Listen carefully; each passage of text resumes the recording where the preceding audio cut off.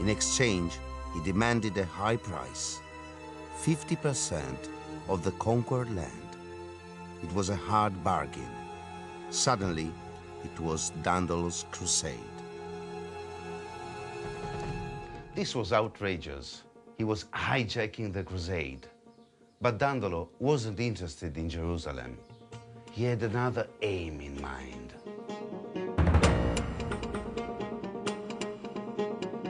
Dandolo's galleon led the fleet of 480 ships out of the lagoon on the morning of the 8th of November, 1202. At first, everything went according to the agreed plan. But then, Dandolo changed course. No longer was Muslim-held Jerusalem their destination. They would sail instead for Christian Constantinople.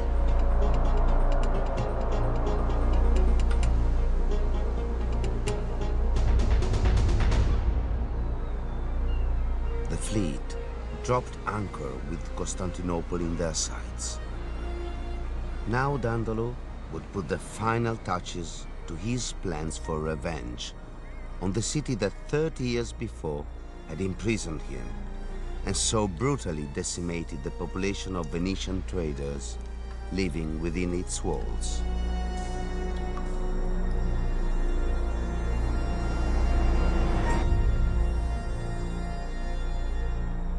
The walls of Constantinople surrounded the city on the land side and all along the coast.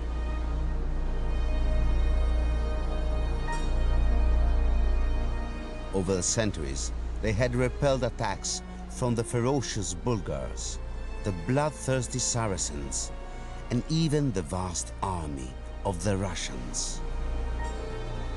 The walls were the most impressive man-made defenses of any city in the world. The Venetians would launch their attack from the sea and from the land. At the base of the walls, the Crusaders fought with Byzantine soldiers and attempted to break the defenses with battering rams. This was brutal, barbaric, bloody, murder. But it was clear there was only one answer. They had to go over the top of the walls.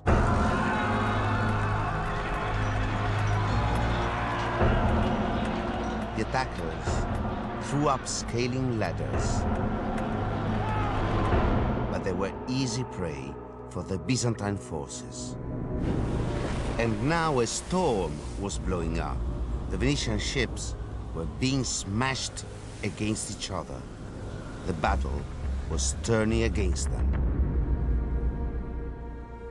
It was then that one act of mad desperation turned the day. A man leapt to plant a Venetian flag on the shore. It was the Doge, Enrico Dandolo. This roused the Venetians for one last great attack. They tied their ships in pairs and built towers on the decks. From the towers, they lashed wooden planks together as bridges onto the ramparts. The attackers had made it over the walls and into the city.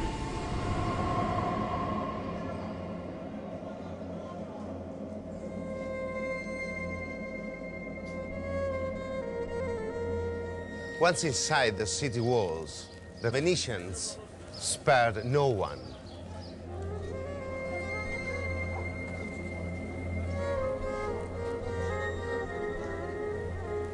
They murdered old and young.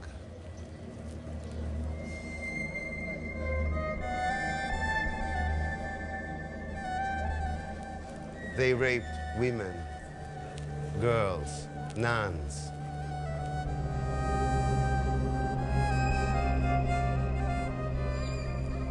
Desecrated churches. they torched the city.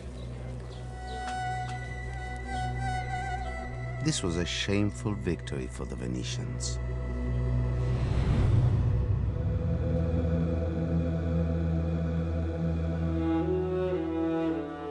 In the great church of Hagia Sophia, now a mosque, lies the tomb of the man who engineered it all.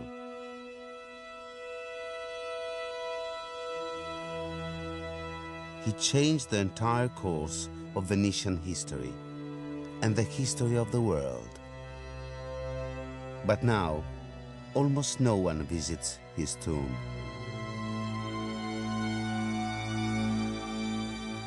Doge Enrico Dandolo never made it back to Venice.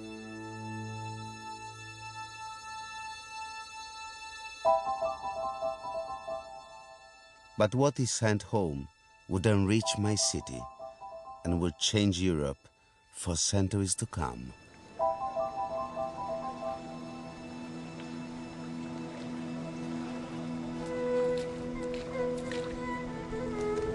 The Crusaders had destroyed so many treasures of the ancient world. And what the Venetians saved, they saved only for their own profit. The value of goods and money shipped back to Venice is impossible to calculate. Gold, silver, and jewels in immense quantities.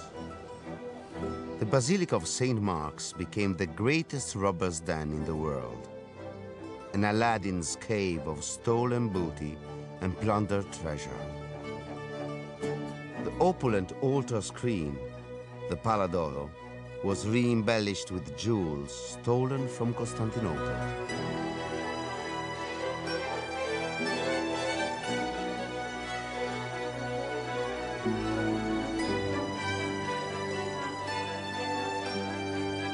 On the outside, the Venetians proudly displayed more stolen treasure.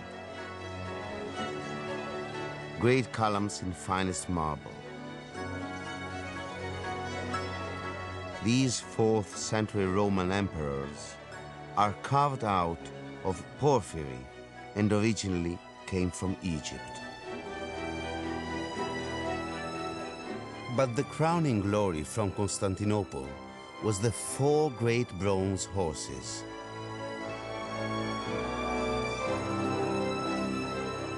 The origins are lost in the mist of time.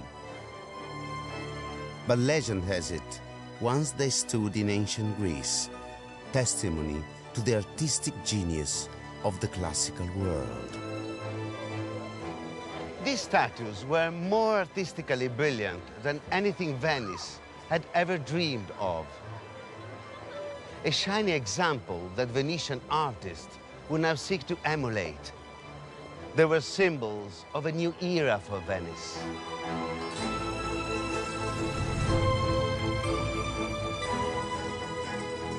Venice stood on the brink of its golden age, richer and more powerful than ever before.